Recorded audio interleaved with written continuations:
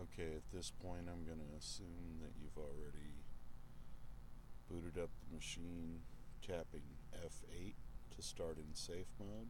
You can start in safe mode with networking and install malwarebytes and run malwarebytes.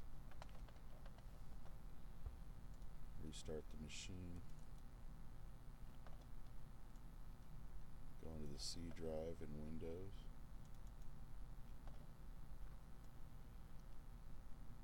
And in Windows you want the System32 folder.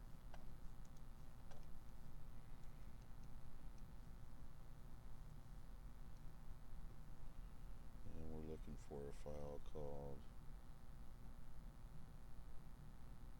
command.com. There it is right here. So we want to double click that. And here we want to type regedit. Hit enter. Okay, we want to go into HKey classes root.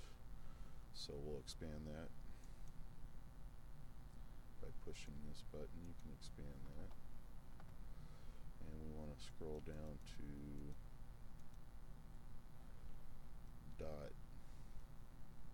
.exe.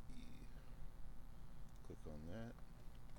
Default value needs to be changed. It should be set to exefile.